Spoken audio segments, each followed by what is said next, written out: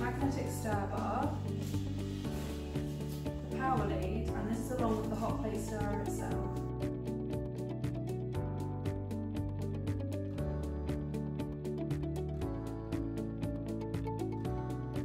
To use the hot plate stirrer, flick the switch located on the front left-hand side.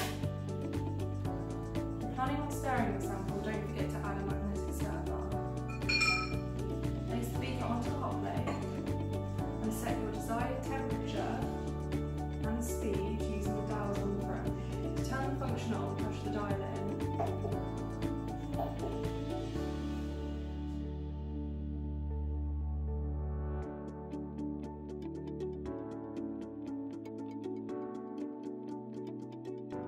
The plate stirrer has the option of using an external PT1000 temperature probe.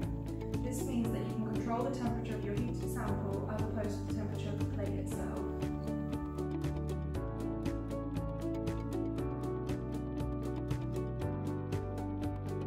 At the rear of the unit there's also an RS232 port.